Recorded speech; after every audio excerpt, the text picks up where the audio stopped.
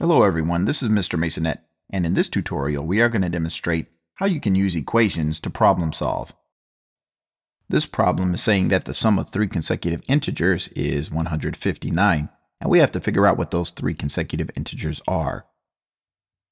Now by consecutive, they mean in a row.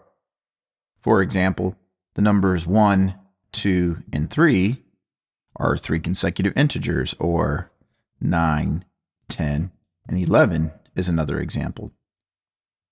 Now we could just experiment and write three random consecutive integers and see if they total 159, but that might take quite a while. So what we're going to do is we are going to write an algebraic equation to represent the situation and then solve.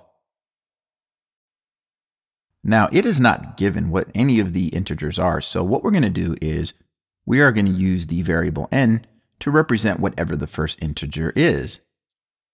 Now, because we know that the next number would just be the first one increased by 1, we can just write that as n increased by 1, or n plus 1. And we know that the third number is going to be 2 larger than the first one, so we're going to write n plus 2.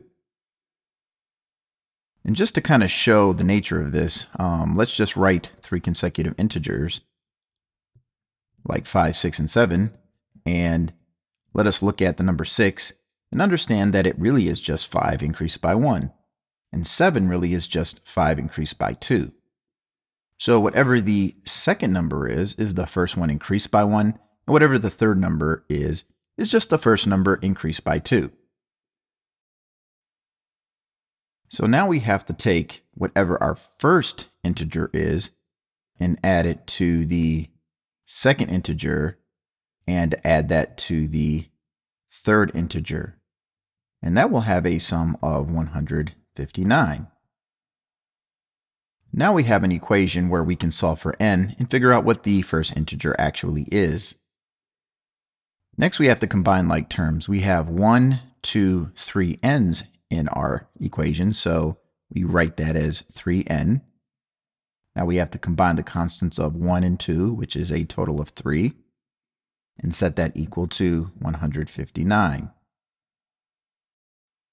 Next, we're going to do the inverse of adding 3, which is to subtract 3 to both sides of our equation.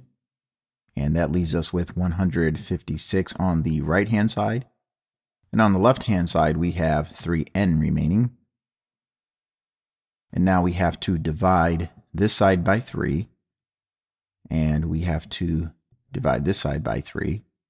3 divided by 3 is 1, leaving us with 1n. And 156 divided by 3 is 52. So our first integer is 52. Our second integer is 53. And the third integer is 54. And if we were to add these together, they would in fact equal 159. And this is just one of an endless amount of ways that you can use equations when problem solving.